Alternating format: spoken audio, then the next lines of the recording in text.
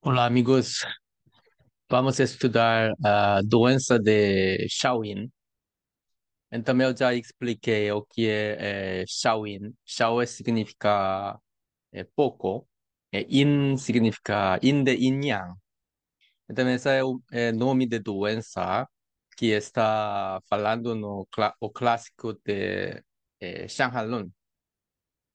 Dentro de Shang está falando 6 tipos de doença. Doença de Tai Yang, doença de Shao Yang, doença de Yang Ming, doença de Tai Yin, doença de Shao Yin, doença de Jue Yin. Então, hoje a gente vai ver quinta doença. Então, essa doença de Shao Yin, que falamos que síndrome exterior de Yin. Uma coisa interessante dentro de Shanghai, que está falando que síndrome exterior tem dois tipos. Uma é síndrome exterior de Yang e outro é síndrome exterior de Yin. Então, o que é a diferença síndrome exterior de Yang? Ele tem mais fibra, ok? Então, essa patógeno entrou no camada exterior e tem mais sintoma de Yang. Essa a gente chamamos doença de Taiyang. Agora, doença de Shao, que patógeno entrou camada exterior, mas sintoma é mais tendência de in. Então, ele é mais medo de frieza, essa igual com doença de Taiyang. Mas geralmente sem fibra, ou geralmente ainda que tem fibra, mas não é muito como Taiyang. Então, o que é importante é mais medo de frieza.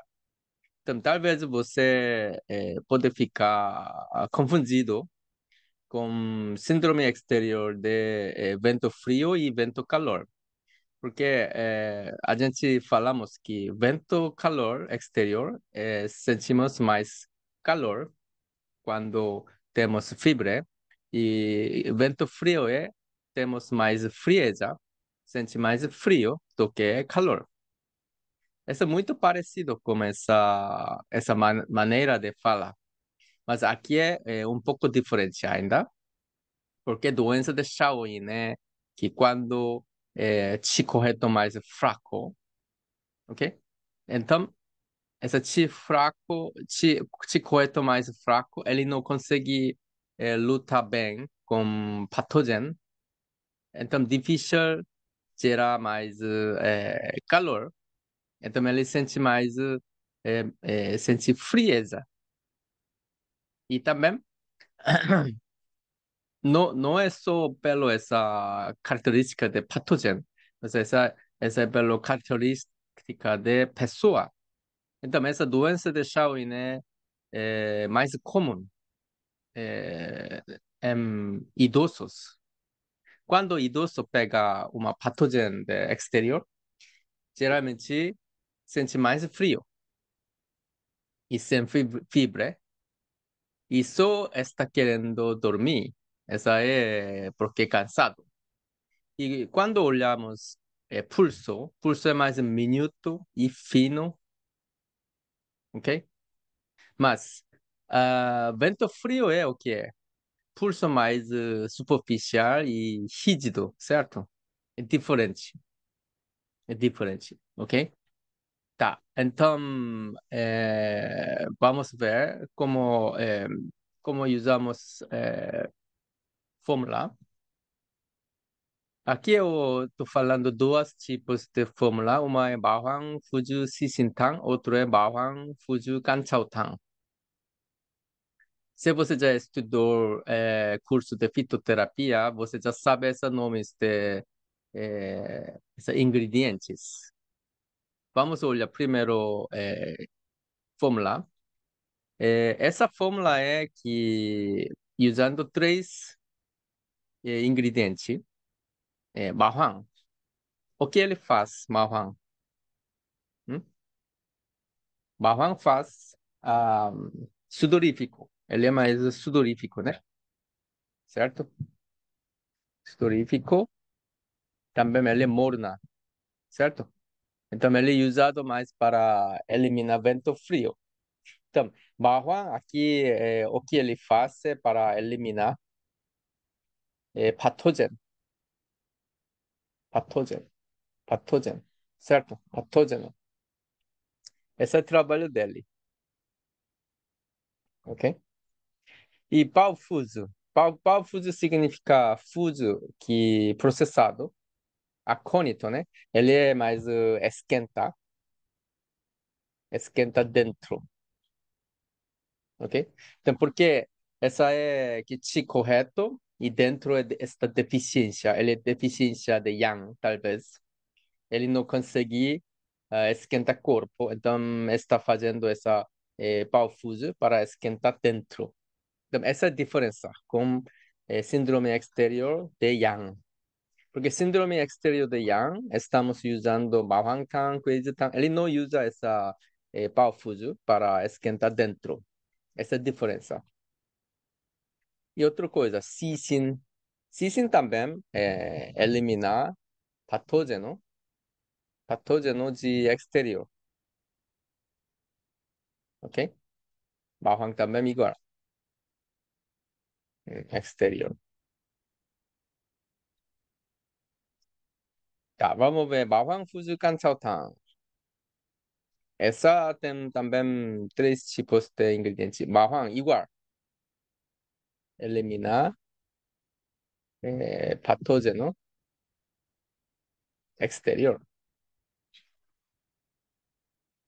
Paufuso igual. E aqui a diferença é Jiganchao.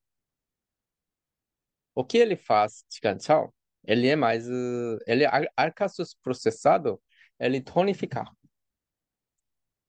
baço, pâncreas e estômago.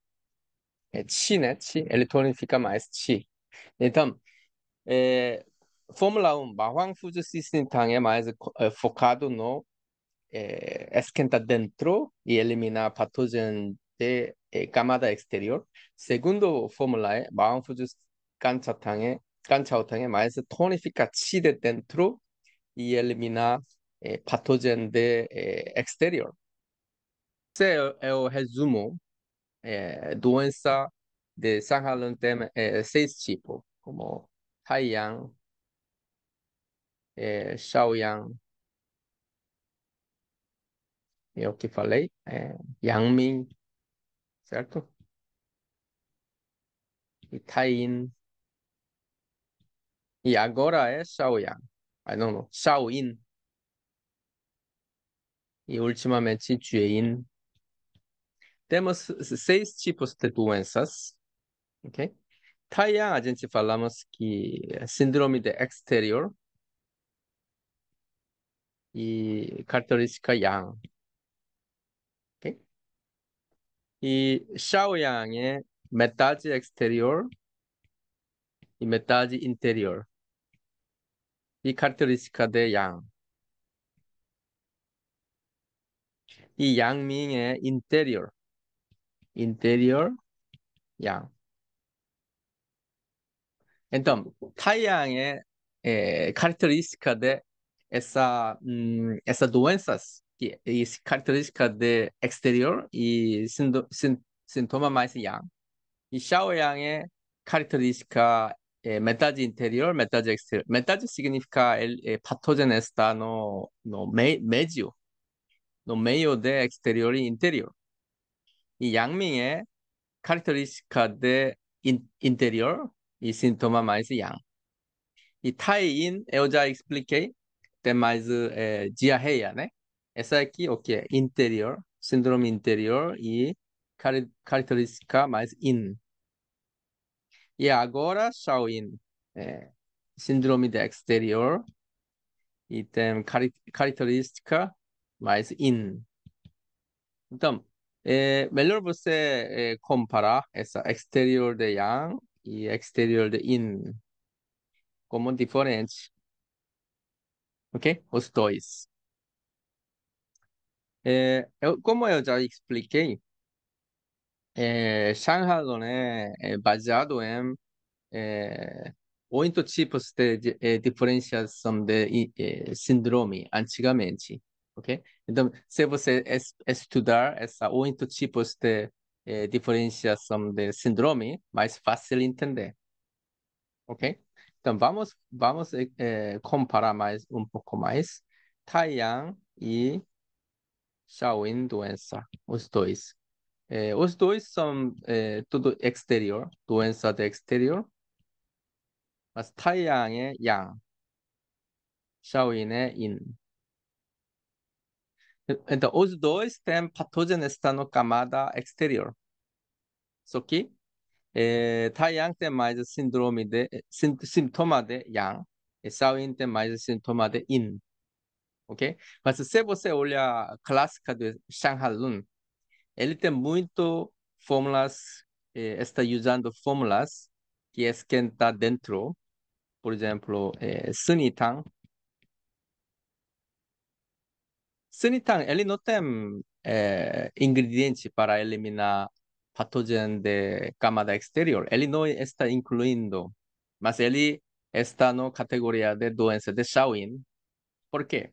Porque geralmente essa etapa de Shaolin, quando o patógeno entra essa etapa, ele não fica lá muito tempo. Geralmente ele entra mais fundo, daí vira outra doença, como doença de Tai, entende? Tai. Doença de Tai é síndrome interior e in, certo? Então, quando o patógeno de Shaolin, ele entra mais fundo, ele pode entrar camada canto de Tain, daí virar doença de Tain. Então, precisamos sanitar para esquentar corpo, mais focado no esquentar corpo e não tem eliminar patógeno de camada exterior. Por isso, dentro de doença de Shaolin, por que inclui fórmula Sunitan? Porque essa patógeno está no camada Shaolin muito pouco tempo, alguns dias. Daí ele muda para outra doença, como doença de Tain. Então, Dr. Zhang Zhongjing, que autor de Shanghai, talvez ele está achando que tem que usar muito rapidamente essa Sunitan quando você ver doença de Shaolin, porque ele tem possibilidade dele transformar ser outra doença. Por isso ele colocou essa fórmula de Sunitan dentro da categoria de Shaolin. Entende? Então, Sunitan, ele originalmente não é fórmula de que para tratar doença de Shao.